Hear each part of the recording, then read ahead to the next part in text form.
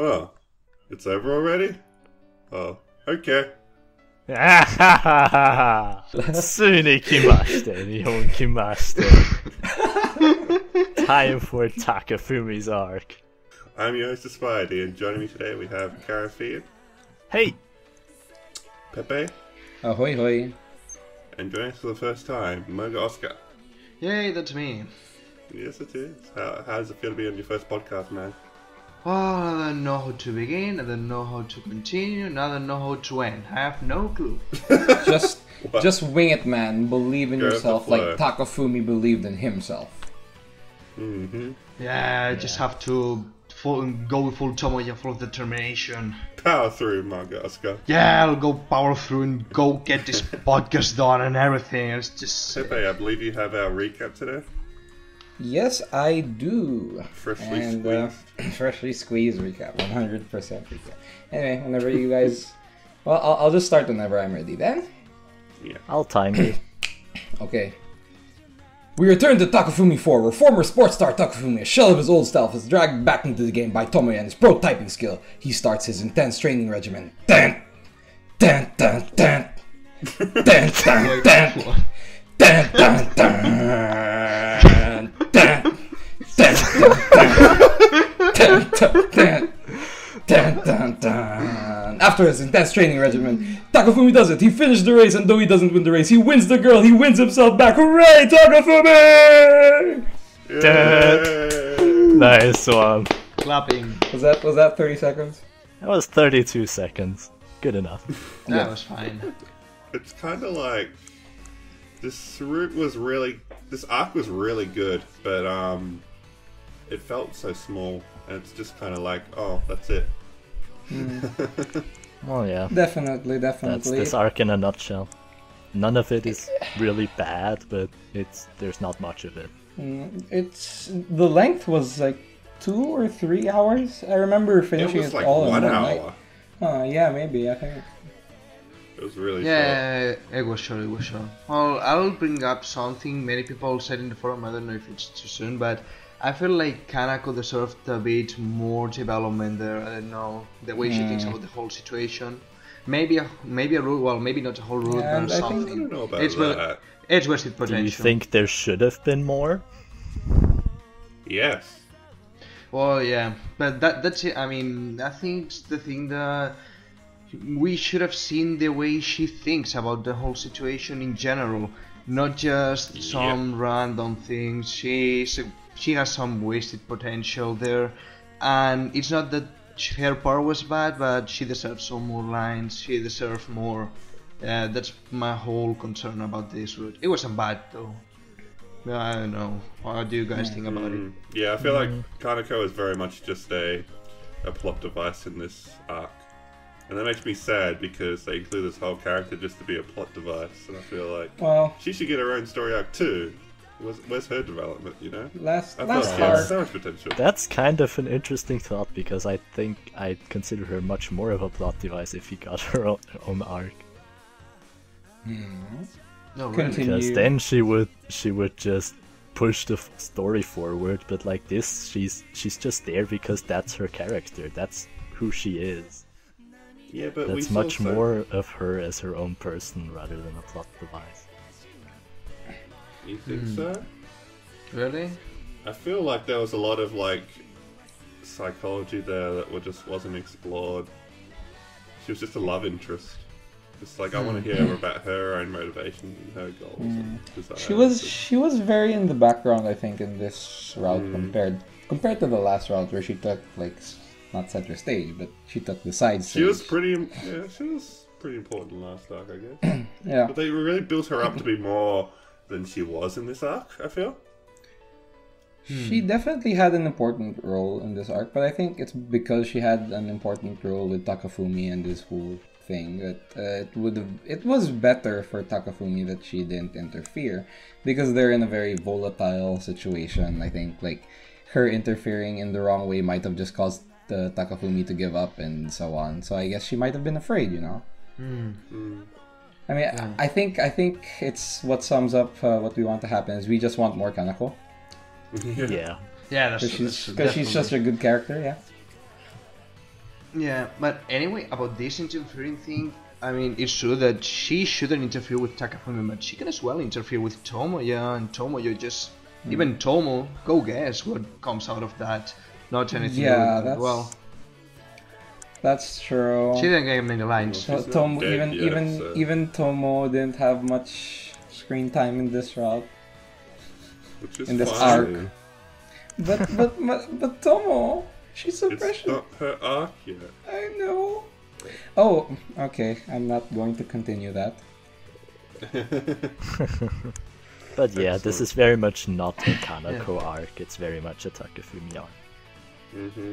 Oh, that's why it's called Takafumi arc. Yeah. Right. Isn't it the Takafumi arc after all? It's not. Oh, That's really? We call it that. That's what we call it. Oh, okay.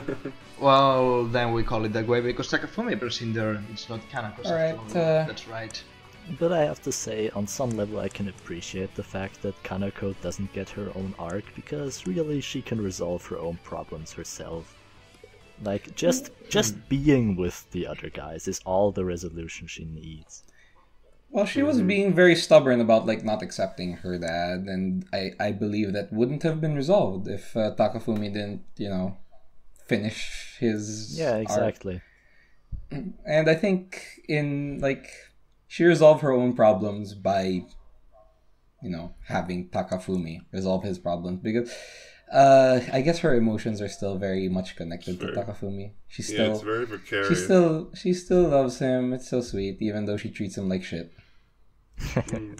Yeah.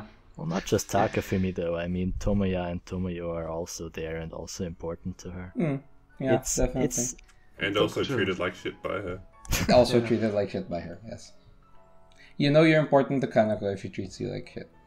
I don't know about that. Warning sirens, guys. Alright. But anyway, we're not here to talk about Kanako, are we? We're here to talk about Takafumi. Ha ha ha ha. I guess I have one thing to talk about in this route and how it connects to the previous route. Anyway, we all know how that if you don't beat up the thugs in the last arc, you failed to convince Takafumi to tell Tomoya about his past, right? And it's interesting how that event connects to this event, where Tomoya suddenly gets the courage or maybe stupidity to practice typing. Let's just call it stubbornness. I did really like this. Yeah. This was one good part. One thing that I don't see in other stories where, okay, this story is over, but we're going to use this story to, help strengthen the characters in the next story, Yeah, that's it's one thing I really most like visual about novels. Tomoyo After. Yeah, exactly. Well, I think there's something that has to do with the way it's structured. I mean, normally there are many routes, but here it's arc after arc after arc, so it's easier to develop. It's a lot more like an anime than a visual novel. Yeah, that's it. But at the same time, you have the advantages of a visual novel in that you can also see what happens if you fail. Yes, and that's horrible. what I love. That's what I love about visual novels. And so this arc didn't... I thought it was believable, at least, how Tomoya needs that strength to power through. I've always liked these sort of plots of trying to force yourself into an uncomfortable situation to overpower someone with your willpower, and challenging someone to something that you're probably not very good at, but winning anyway.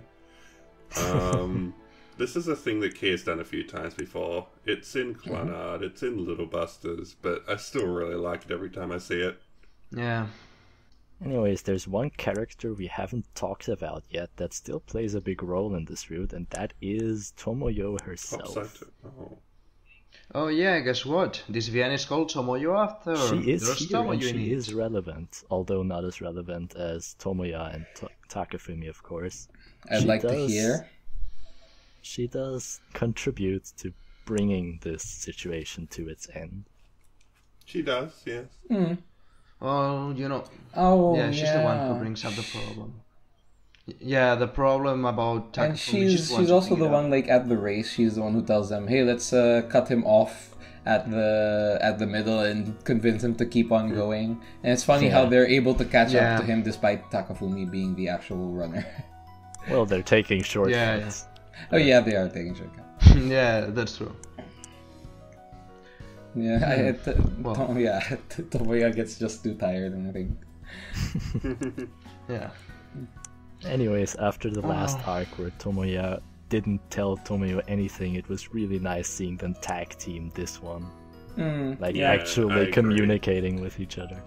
I guess it's because like in this portion, Tomoyo wouldn't really be controlled by her emotions that much as compared to the last arc.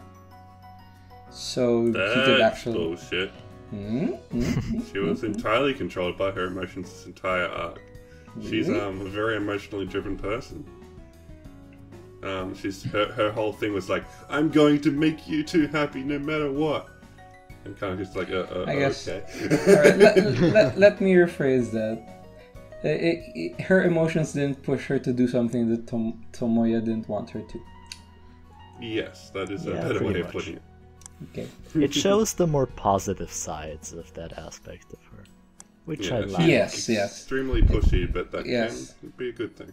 It does help. Like, if she didn't get that idea to just, go to the middle and support him, then he might have quit in the middle and we'd get a bad end. Thanks, Tomoyo. There wasn't any, like, bad end apart from the one we saw last time, is there? Nope. No, there's not. Oh, that's in the bridge to the next arc. Yeah. Yeah, so I guess as long as you got the flag for the last arc, you pretty much, and you don't fuck up the choices, you pretty much get the end of this arc. Hey guys, what about Takafumi? We didn't talk about him yet. Yes, let's talk about him. The foreigner. Oh, the foreigner. Oh yeah. Exactly. Oh god. I kind of wanted to point out something interesting about Takafumi's character in this arc, and that's that he had to confront his past and get out of his comfort zone. I mean, he was talking about he was trying to go with his past, but this past kind of interfered with his present. He chose to stay away from his past and instead chose his present and lived a normal life. But at the same time, he still loved Kanako, and I don't know, maybe he saw that's this confrontation, this dual personality is something that really got me, that we don't see in other Kiss titles, or maybe it is, there's that, but it kind of faded out with other major themes. So yeah, that's something interesting. Also, the way he saw his family, I mean, the track and field team was kind of his family, and he saw his family in Tomoya's house, in the household, and he feared that if he brought up his past, maybe that family would have it's been torn something apart. he goes into again and again, where looking at the past versus trying to ignore it. But Takafumi's arc does it in a rather unique way, because Takafumi is pretty much happy the way he is, and he could go on like this, but we still try to solve what's haunting him, because that's just the better alternative. And I think it's not like he isn't still haunted by I think that's a good message. That's a good message that we should all, try to learn from. I mean, even though we're happy now, if there's still something pulling us back, we have to step out of our comfort zone and, resolve these problems. And sometimes we can't do it alone. We need the help of our sister and our sister's boyfriend and our ex-girlfriend and people like that, and our dad's illegitimate child as well. I'm not thinking of anyone specifically, by the way. Just putting examples out there. But yeah, I don't know. That's a really nice message, actually, Pepe. Just the idea of not being content with the status quo, I guess, and to not be afraid to confront our past and challenge these things that may not be as good as they could be. It's not a bad message. Yeah, it's like, we're happy, but we could be even happier. Sort of thing. Yeah. Anyway, about Takafumi, it's interesting though. Like at the beginning of the story, we see I saw him as this perfect guy who like didn't seem to have a care in the world, didn't seem to have any problems, and we find out that he's actually flawed. It's good to see that kind of character depth at least. I guess a lot of his current personality does come from his past with the track team, where he learned to just let go and have fun with everyone, and now with Tomoya and Tomoyo and Kanako he can do that again. But that doesn't change the fact that his past issues are still unresolved. Yeah, that's well, I don't know if I should bring this up now. It's kind of a crossover in between Tomoyo's After and Clannad, but I think Takafumi sees his family in the track and field team, and then he also sees that in Tomoyo's household. So maybe Takafumi sees the track and field team in Tomoyo's household with Tomoya, Tomoyo, Tomo, everyone together, and he's afraid that if something bad happens or his past repeats or it's brought up, then maybe something's going to happen to the family and Tomoya is going to stay away. Tomoya and Takafumi will go back. All this. I don't know. Yeah. That's actually a very good thought, because that's exactly what happens in the bad end, really. Because they bring up the past, it all falls apart. Yeah, because they bring it up in a way that he isn't ready. I just realized something while Mogaoscar was mentioning this. When this thing happened, like when Takafumi got with Kanako, and while her dad was still alive, Tomoyo wasn't there, was she? She was still like out battling thugs. Yeah, pretty much. So Takafumi was pretty much alone at that time, and I'm sure that he couldn't find solace in his mother nor his father. So, in a way, I guess at the time that was his family. True, yeah. Makes me realize like the death of the coach was akin to the death of his father. And that, I guess, it kind of strengthens how affected Takafumi was by all this. At the same time, it's kind of ironic. He lost his one family in exchange for saving the other. You're right, yeah. That's really good. Oh my god. Okay, we going deep now. Oh, I don't know if I'll say this. I think I said it before. I don't know if I should come back to it. It's the Tomoya. Okay, it's the Tomoya After and Clannad crossover. In Clannad, I think in Tomoyo's route, she mentioned that everyone has a family, and it's a family. And I found it interesting, something that Tomoyo said being applied to the others. I mean, in Tomoyo After.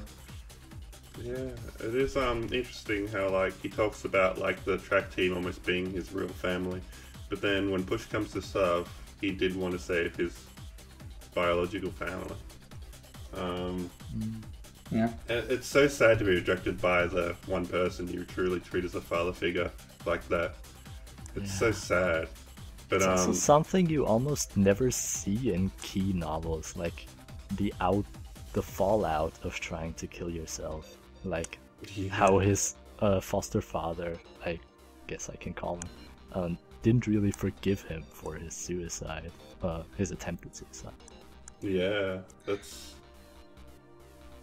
definitely something that Key hasn't. Like Key touched on suicide maybe a tiny bit in some of its arcs, but never to the extent of I'm never going to forgive you for this. Even that's sort of like, it's a very, the whole theme of like not being able to forgive someone is quite untouched ground for Key. It's quite unkey. Well, as we see by the end, he believes that he actually does forgive. Well, Kanako forgives Takafumi. That's Kanako. And that's... Yeah. I think Kanako had that authority because of her relationship to Takafumi's past and knowing exactly what was going on there. And also being as someone who wasn't on the best terms with him, I guess. And also being the guy's daughter. That too, yeah. Actually, I guess when Takafumi jumped in front of that car, was he really intending to kill himself? Or I mean, I know he was planning to fix his family, so he must have been confident that he wouldn't die. I think he was. Yeah, I don't think he was. That sounds pretty crazy. I don't know. That's weird. It's I'm just gonna be hit by a car. I'm not gonna die. One thing I really liked about this arc was it kept thinking back to Cape's route and how that had a similar plot of someone who used to run, and his whole thing was that running was his reason for existing. Spoilers? At the same maybe time, it's the opposite, this is kind of like the antithesis to Cape arc, because Takafumi doesn't give up on life because he lost his running. In fact, he doesn't really care about running at all. It's just something he could do in his past. Yeah. The whole message of, I want you to run so you can stop running. It's so cool. It really is, yeah. Wanting him to stop because he wants to stop instead of because he feels like he just can't handle it anymore. Yeah, it's just the difference between running away and, finishing, Yeah, well, I see it in a different way. I think it's kind of a metaphor. I think Takafumi's been stuck running in the race of life. So he's been stuck and he hasn't advanced in life because he's been he didn't really quit running normally. So he's got that kind of, if he quits running, then he'd continue running he'd go on life with Kanako after all, together. So it's that kind of message for me. And then there's also the whole the dual meaning of running being running psychologically from something and actually physically running. Well, one thing I guess I should still bring up, since I did bring it up in the last podcast, is that I still think that this arc too plays into the theme of the past unexpectedly catching up to you and you dealing with it. Yeah, that's much more obvious in this arc, I think. Was it unexpected? Because, it was unexpected in the way that Kanako's appearance forced him to do it. Yeah. Without Kanako returning, he never would have had to deal with his past. That's true. Yeah, well, maybe Tomoyo also played an interesting role here. I mean, she was the one to bring up the issue to Tomoyo anyway. That is true. So I think Tomoyo is also relevant. Also, I mean, Kanako too, of course. That wouldn't have happened if the past didn't randomly catch up to them, but they face it and they deal with it, and I really like that message. Yeah, and also what I see here is that, well, more of the message of this arc is more a message that goes on throughout all the VN, is that things just happen in life and you just can't do anything about them, and the fact that those things happen is maybe just a bunch of coincidences. Like you said, Kanako had to go back, or to come back to Takafumi. Tomoyo was there. Tomoyo was in a relationship with Tomoyo. I love in key novels when we get to support someone else in a relationship instead of just being the protagonist and getting the girl always. Yeah. In this case, Tomoyo is already in a relationship, but he can help someone else struggle with his arc. His arc is already finished. The more we talk about this, the more I realize that I like Tomoyo After for many of the same reasons I like After Story, which is that life doesn't just end with the root. It goes on beyond that. Mm-hmm. That's true. The After philosophy is strong in this game. It definitely does. It definitely does feel like another After Story, because After Story also has multiple arcs. what After Story doesn't do is like take the learnings from the past arc and put them into the next, which I think is cool. Alright, so the end of the arc, when he finishes the race, he doesn't win the race, but he wins the girl. Yeah. That scene was absolutely sweet. I loved every second of it. I was giddy like a schoolgirl. Yeah. I do like that he didn't win the race, because realistically he shouldn't win the race. But it doesn't matter that he didn't win the race. No, it doesn't. Yeah. That's something I really like about Tomoyo After. I mean, Tomoyo After keeps it real, but still it's able to convey a message. Yeah, even just by finishing, you can achieve something. Especially for a person in Takafumi's position, I can imagine the winners looking over at their little group, wondering why are they so happy he didn't win.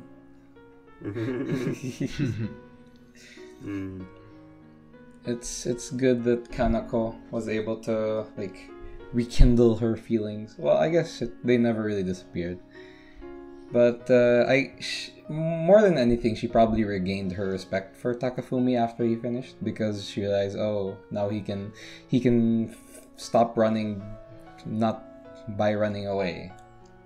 So yeah. Well, something I wanted to go back to this last scene you mentioned. Everything was just fine. It was fine, but it felt a bit sudden. I mean, all of a sudden there was Kanako, who hadn't been all that much, all that sweet besides Takafumi. I mean, it was maybe a bit too sudden. I think that we should have seen more of Kanako, because there wasn't really a lead up to that point. I kind of agree with that, but at the same time, I also find it believable. I guess it would have been more impactful if we saw Kanako's internal conflict about this while it's happening, But I mean, you do kind of see her conflict in that one scene where she talks to Tomoya, where she's like, okay, how long is this punishment gonna continue? Wait, what, you're not punishing him? That's the only way she can think of it. It's a Batsu game. That was funny. Yeah, but it's fine after all. It's not that I hate it. It was just a bit sudden.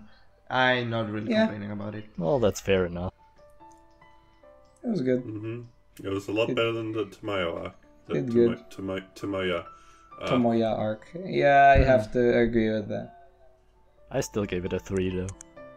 I gave it a 4.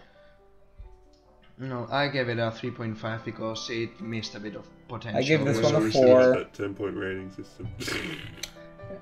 I'm fine with the 5 point. I gave it a 4 because I thought it was good. That's basically, if something's good, it gets a 4. If something's average, it gets a 3. So there. There's one last thing about the arc I want to bring up though, and that is the actual ending of the arc, which is when the screen turns white and we see typing on the screen. With a certain someone narrating how the story continues from there. Like how Takafumi's story continues from there, rather than the story of Tomoyo After. I actually thought that typing was Takafumi. What did you guys think after seeing that typing? It talks about Takafumi in the third person, so it couldn't really be. Well, if Takafumi was writing an anonymous blog entry, for example, he'd be talking about himself in the third person, and that's how I viewed it. Yeah, I don't remember. That's just like my immediate reaction to the ending scene. Like, oh, is this Takafumi typing? He's the computer geek after all. Yeah, we do see the typing Tomoyo, much early in the story as well.